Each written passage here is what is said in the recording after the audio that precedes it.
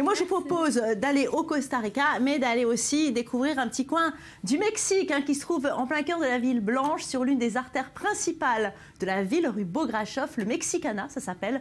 Et il propose, ce restaurant, une variété de saveurs complètes, mexicaines, authentiques, du tacos à la fajitas, plus besoin de prendre l'avion pour s'évader, en tout cas de manière culinaire, de quoi ouvrir l'appétit à l'heure du déjeuner si vous n'êtes pas encore à table. Regardez.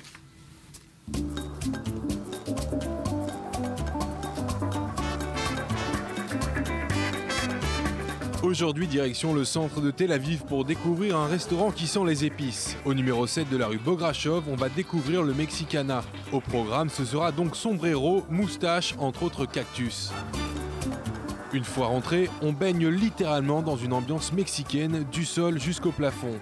Pour se mettre dans l'ambiance, le barman nous prépare deux des spécialités maison, avec de la tequila bien sûr. Dans la cuisine, on retrouve Michael Seydov, le plus mexicain des Israéliens. Je vais préparer des tacos pollo tinga.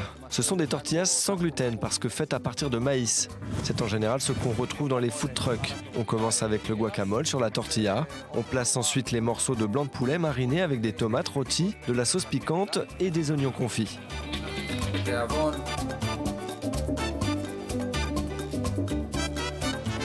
Et quelle chance aujourd'hui d'avoir la plus des invités, Laetitia Loreni. C'est très beau, ça a l'air délicieux. Toujours avec la tortilla. J'essaie de manger élégamment. Avec le guacamole, c'est incroyable. Ce qui est vachement bon, c'est que le poulet il est mariné et qu'il n'est pas trop épicé, il est juste relevé légèrement. En fait, ce qui apporte l'épice, c'est un peu l'oignon qui apporte le plus d'épices. Mais c'est un plat... C'est une petite mise en bouche légère parce que c'est vraiment pas lourd, à moins qu'on rajoute plein de crème, mais comme ça c'est vraiment pas lourd, c'est du poulet, mais vraiment délicieux. On va préparer une fajitas avec les oignons et des tranches de poivron tricolore. C'est l'un des plats les plus appréciés chez Mexicana. On ajoute du poulet mariné qu'on va saisir un peu sur la plaque de cuisson. On accompagne cette préparation de tortillas et de sauce.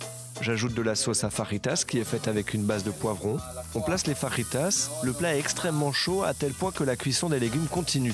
Ici, on a du riz mexicain avec de la coriandre et du citron vert. Évidemment, on n'oublie pas les haricots noirs. Et c'est parti. Mais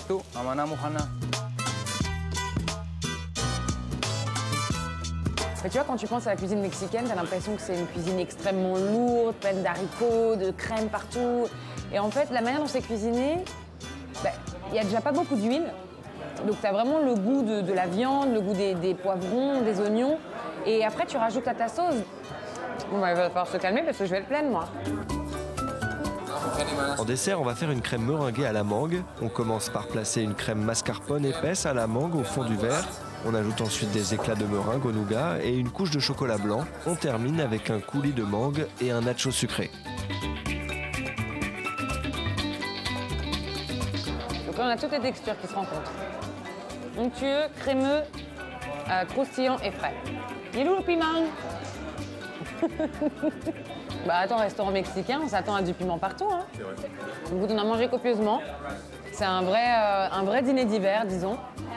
Et voilà ce dessert qu'il fallait vraiment partager parce que le dessert, contrairement à ce qu'on a mangé précédemment, est plutôt lourd. Même s'il est quand même très frais. Ça reste quand même difficile à manger ça tout seul. Mais c'est pas grave, tant mieux. Des tacos au poulet pour 15 €, une fajitas à 16 €, un dessert mangue chocolat blanc à 8 €. Un total de 39 € donc. Si une envie d'exotisme traverse vos papilles, Mexicana est une alternative recommandée. Avec un budget maîtrisé, c'est une bonne occasion de voyager à travers les saveurs piquantes d'Amérique.